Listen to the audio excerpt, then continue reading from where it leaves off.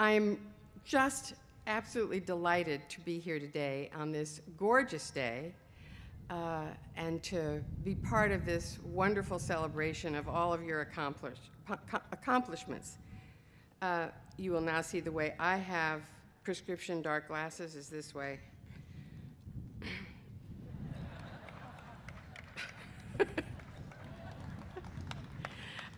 Graduates, families, parents, President Sullivan, Board Chair McEnany, I just want to say one thing about this commencement proceeding. 8:30 in the morning? Are you frickin' kidding me?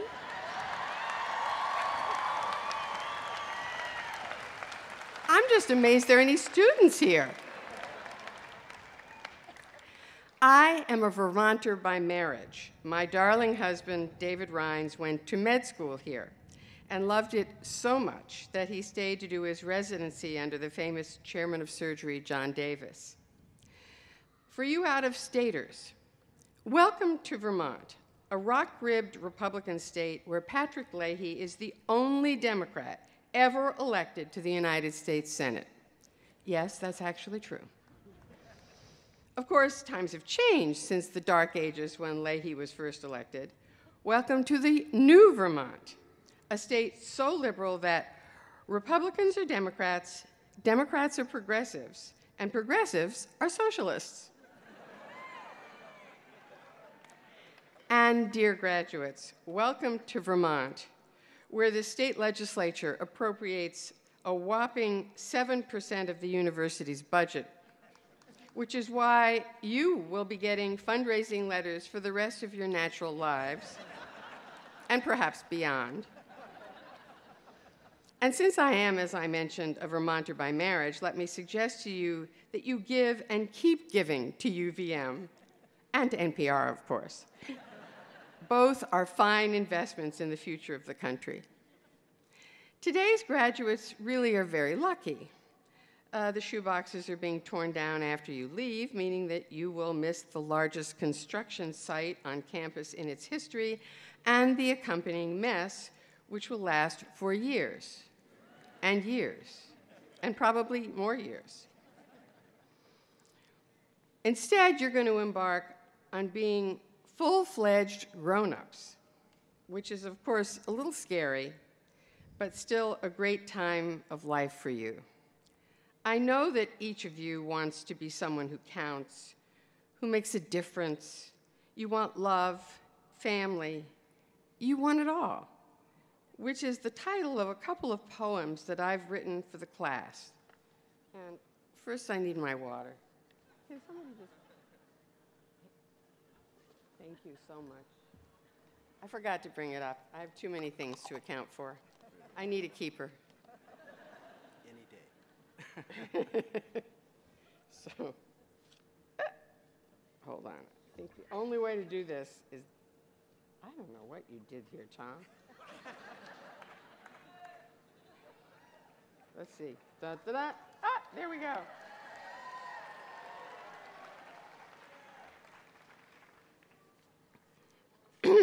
As I was saying, so I've composed these little poems for you folks. So first, the women. I want the whole life experience in a ball. I want it all.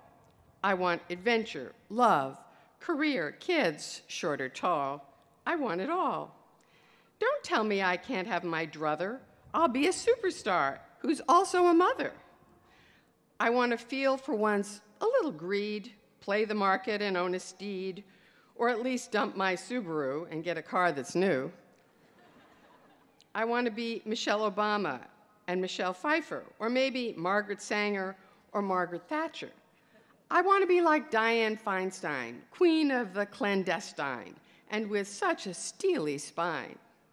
I will be undeterred like Ruth Bader Ginsburg, lead the charge like Sandra Day, make people laugh like Whoopi Goldberg, or just run around like Nina Totenberg. I want to be Loretta Lynch and Loretta Lynn, lock 'em up and sing a hymn. I want to be Hillary Clinton, Hillary Duff, and Hillary Swank, or maybe instead, the head of the World Bank.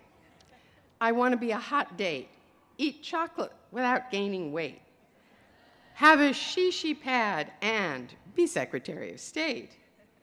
I want a 28-hour day, 6 figures of pay. I want forgiveness on loans and acute erogenous zones.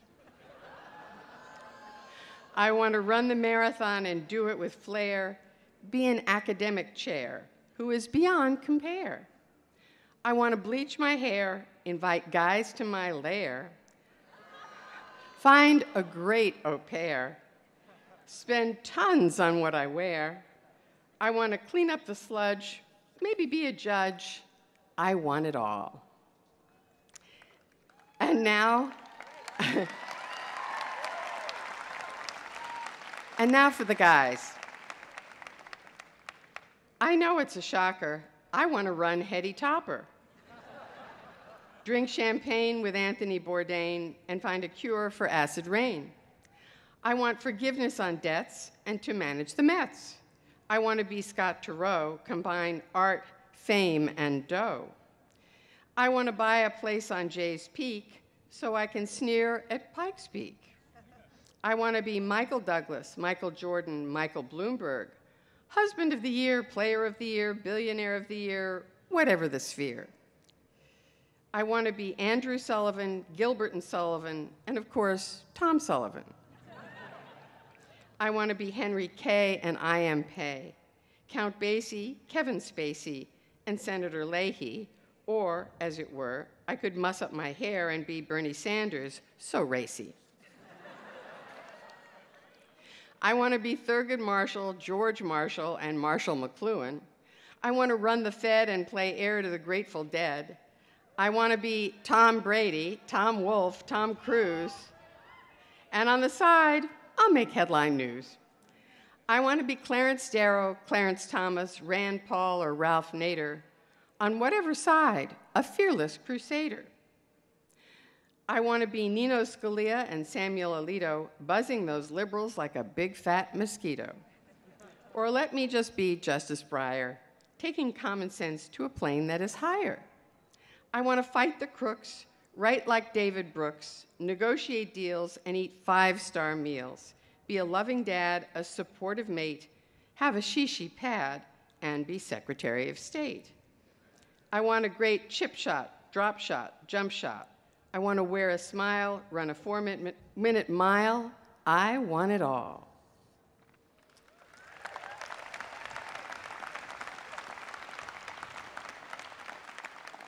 So Vermont is a very special place. People here take their citizenship very seriously, from town meetings to stewardship over natural resources.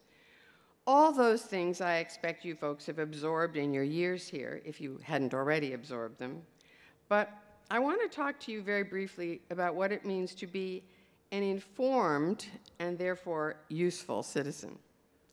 In an era when newspaper readership is plummeting and there are literally thousands of easy ways to get information, what we know is often a good deal less reliable than it once was. And there's considerably less sense of a shared community. People bookmark subjects they like, leaving out vast swaths of information that they would be interested in if only they knew about it in the first place.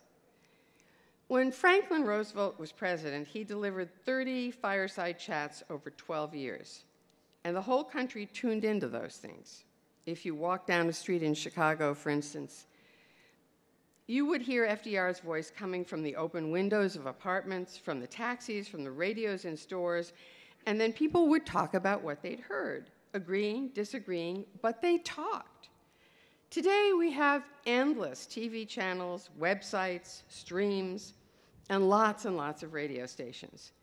But in the broadcast world, anyway, the content has changed dramatically.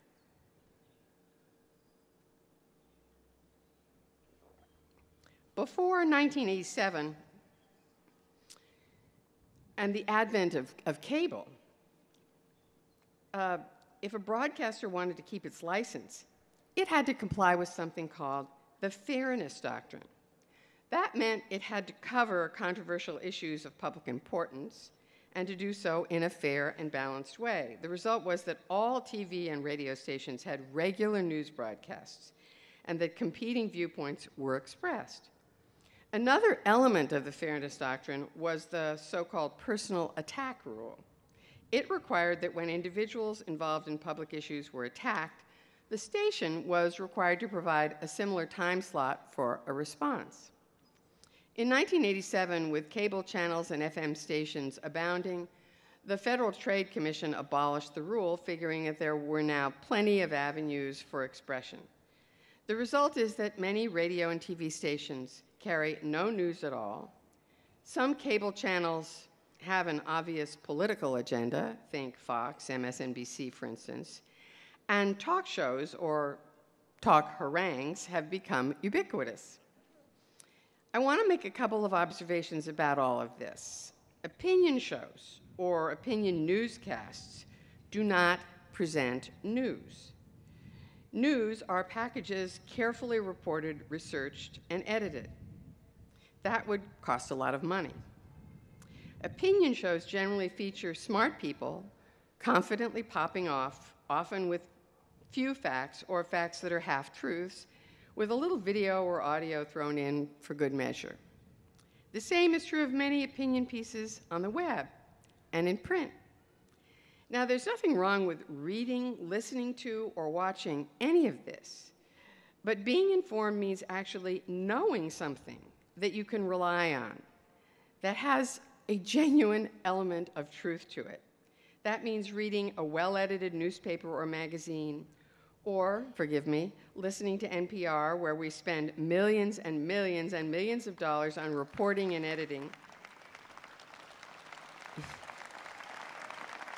or watching TV broadcasts reported by people of distinction, integrity, and journalistic reputation.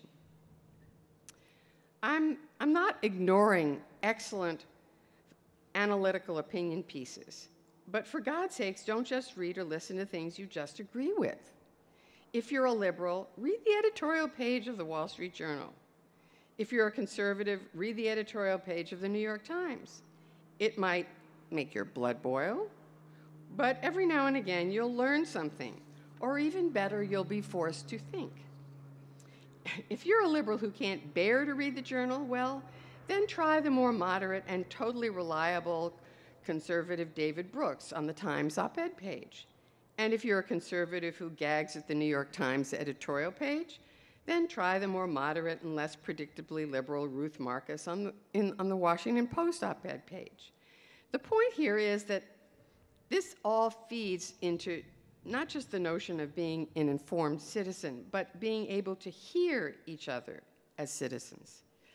A study conducted by the Pew Research Center last year is, or at least I think probably should be, troubling to those of us who believe in our democratic system of government. The year-long study found that increasingly people are more likely to interact with those who agree with them. There are striking differences between consistent liberals and consistent conservatives. The conservatives are tightly clustered around one main news source, Fox News, which 47%, almost half, of consistent conservatives watch. The consistent liberals are not clustered like that. The largest group, 15%, watch CNN, 13% listen to NPR, and 10% read the New York Times. Go figure. Consistent conservatives distrust most of the 36 major news sources listed in the study. In contrast, consistent liberals trust most news sources. But the liberals are more likely to defriend someone on a social networking site because of politics. The consistent liberals and conservatives share one important trait. They are all very interested in politics and public policy and are more likely to drive political discussions. In other words, they're leaders rather than listeners. The result, I would suggest, is the kind of gridlock we see in Washington. And if you hate it, and you find yourself in the mushy middle, you just have to get in there and rumble. One final note on all of this. I know the fashion is to think that social networking has produced so much more information, and it has. It started the Arab Spring, it's toppled governments, and in this country, it's shown that we do have a serious problem with police practices. But having said that, raw data and raw opinion are not the same as news. Just having someone tell you something does not mean it's true. I can't tell you how many times I've had a good story ruined by the facts. In my view, two things are critical for reporters: rules, i.e. standards, and editors. I'll tell you just one story to illustrate the point. During the Clinton-Lewinsky debacle, I was writing the roundup lead for the Top of All Things Considered one day, and the Wall Street Journal website moved a story online saying that a Secret Service agent had actually been a witness to the liaison. So I quoted the Wall Street Journal story in my roundup, and my editor asked me who my source was. And I pointed to my copy attributing the story to the Journal, and I said we would look really stupid if we didn't include this in the roundup, that it was all over the place. "This isn't even close," he said. He made me take it out because I didn't have independent confirmation. Well, I grumped around for a while saying he was a purist. Lucky for me, he was. The story wasn't true, and the Journal ate it hours later. Let me note parenthetically that I don't think that story would have ever made it into the newspaper. One of my colleagues at a top newspaper said to me just a couple of weeks ago that when he writes a web piece, it gets a look from one set of eyes other than his own. But if he writes a piece for the paper and it's on the front page, it's likely to get 10 other sets of eyes. I think that that would be true for all of us in the news business. Dangerously true. We have so many platforms we report for that it's the one that's the centerpiece, in NPR's case, radio, that gets most of the eyes, or in our case, ears, prior to publication. One other thing.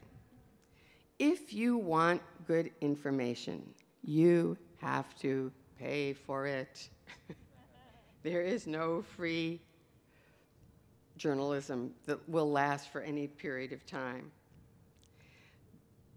Because if there's no money to pay, there's no money to pay reporters and editors. So get used to it. You want something good, you have to pay for it. Finally, I want to talk about something just a bit more personal. When my late husband fell on the ice more than 20 years ago, nobody could have known on that morning that it would take 3 brain operations and 4 months in the hospital before he could come home, frail and learning to walk again. Nor could anyone have known that a year later he would return to the hospital and spend 7 months in intensive care, reeling from one crisis to another. At the time, I really wondered whether I was capable of doing all the things that needed to be done for him. I managed in large part because of my family, my friends, and colleagues. They wined me and dined me to keep my spirits up. They sat with me in hospital rooms. They went to doctors' meetings with me. They took notes at meetings with social workers and then read them the riot act if promised services were not delivered. And let me tell you, you do not want to have Cokie Roberts reading back to you from her notes.